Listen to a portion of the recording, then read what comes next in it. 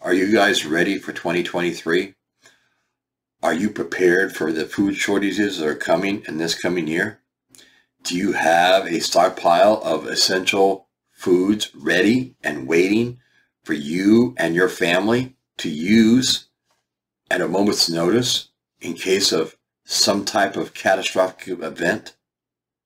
If not, then you are at risk of experiencing a crisis in food shortages occurring in your area or even all over the world that can affect us right here in America. Yes, here in America, and it's already begun, and we have to be prepared. Fortunately, it is very, very easy to learn how to prepare for food shortages or any type of a natural disaster or a catastrophic event. And I'm here to help you learn why you need to be doing this and how to do this. That is my whole goal here on Survival Preparedness for Beginners. Number one question that I get asked through emails, comments, and everything else is, why should I prepare for food shortages? Do you really think they're going to happen? Look what's going on all across the world right now as I speak. We have extreme flooding events that have been taking place in California just in the recent few days with these, as I call them, the Pineapple Express that keeps coming through in California. You know, the mountains are getting doused in feet of snow at a time. The valleys are getting rain, historical rain they've never seen before. Fields are flooded. Wineries are underwater. In the wintertime, just so a lot of you people do know, most of your crops come from California. Lettuce in particular. Lettuce has took a huge hit. If you haven't noticed, the price has gone up in the stores. And it's only going to get worse. Florida had one of its coldest Christmases on record. And it really put a hurting on the orange juice crop. The orange farmers, they really took a huge hit. They lost a lot. And it's going to have a huge effect on that industry for months to come, even if not for another year or so, until hopefully the crop can come back. So why should you prepare for food shortages? You should be prepared for food shortages just because of what is taking place in our own country right now. Not to take into account what is taking place in Russia and Ukraine and how that has crippled the world in wheat exports to help out all these other different countries. Gas prices. They're already forecasting that by summertime, gas will be back over $4 a gallon. Now, I know in some parts of the country, it's probably right around that anyways. But for the rest of us, you know, gas has been as low here as I've seen like $2.89. We're back up to $3.35 now, and it's going up. So why should you prepare? Inflation. We have high inflation. I think we're in a recession personally. You have unemployment rate that's supposed to rise by summer. They're talking over 2.5 million people can be without a job. We have all these different companies, as I did do a video on, that are closing stores. That means thousands of people out of a job.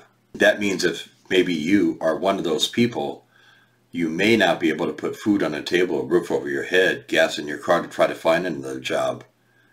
You may not have insurance. You have to start planning for some of these things now, depending on where you work, depending on what your availability is on saving money. These things all play into why you need to be prepared. Food shortages are a real thing and are going to be affecting us for quite some time. We all need to be getting on the ball. I have done a video last week on Thursday, and I talked about my $10 a week food challenge. Every Thursday, I'll be posting a video, and I'm going to be showing you what you can get for $10. And then at the end of the month, when we've spent $40, I'm going to show you all what you have. These are just some of the things why you need to be prepping and being ready. How to prepare for your food shortages is really simple. If you follow a simple basic plan, you could start putting away food for you and your family and your basic essentials. My $10 a week challenge is just for food, but you also need to be thinking about all the other products that go along with being prepared and having a backup in case something happens. Everything from a toothbrush, toothpaste, soap, laundry detergent, all those different types of things all play into what you have to have. You have to make sure that you are doing your part in being prepared for you and your family. You need to build an emergency kit. Throughout history, we've seen catastrophic events that have occurred. The blizzard of 1978, take that for instance. The weatherman was forecasting snow showers. Woke up the next morning, you couldn't see the cars. They were completely buried in 4 to 5 feet of snow, with winds blowing at hurricane force winds. Snow drifts 12, 14 feet high. We have seen those things happen, causing massive power outages. People stranded. People couldn't get out of their homes. You didn't even know where your car was.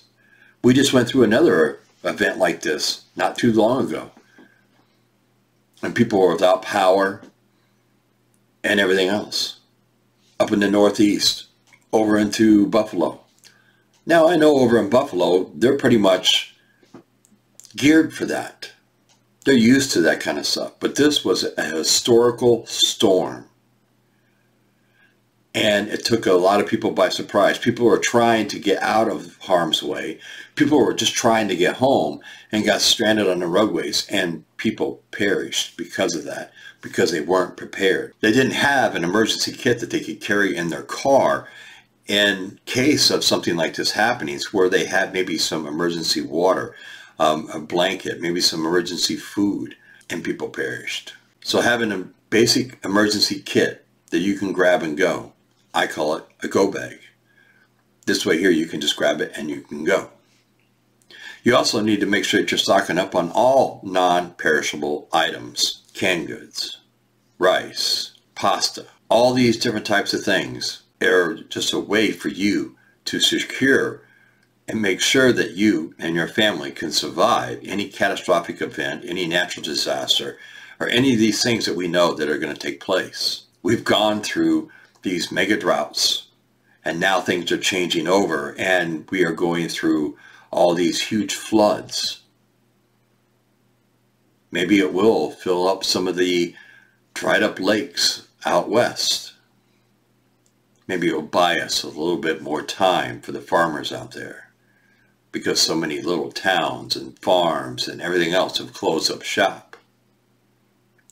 But just doing your part and stocking up on non-perishable items. Now the government tells you, and a lot of people on here on YouTube will tell you, you know, you need at least a 3-day supply. I don't think that's enough. I really don't. I think you should shoot for a 2-week supply of food. Slowly build it up. Take a little extra money and build it up little by little, and you'll get there in no time. And having that nice 2-week food supply as a buffer in case of any type of emergency or loss of job or a sickness in your family can make a world of difference. Being able to put food on the table for you and your family is key. Being able to supply things that your kids may need in a timely manner is key. These things are all something that you all really need to be preparing for. So why should you be preparing for food shortages? Because history shows us many, many times over, the Great Depression, the war, World War I, World War II, we had the gas embargo in the 70s. Then we had the blizzard of 78. We had the stock market crash in 2008 when the housing market just crumbled. Then we had COVID-19, and that was a whole mess. Maybe you all remember that one. History tells us that these things are going to happen. It is our job to be prepared. So I'm Survival Preparedness for Beginners. If you're looking for more information on any of these things that I have talked about, there are a bunch of playlists that you can go into and watch. And I show you exactly how to do a lot of these things. Very simple, very easy. Any of you out there can do it to be prepared for you and your family. So thank you for joining me today on this video, and I hope you all are being prepared. I hope you all are prepared to a point, and if not, take my $10 a week challenge to start building your preps today. So until next time, I'll catch all of you on the flip side.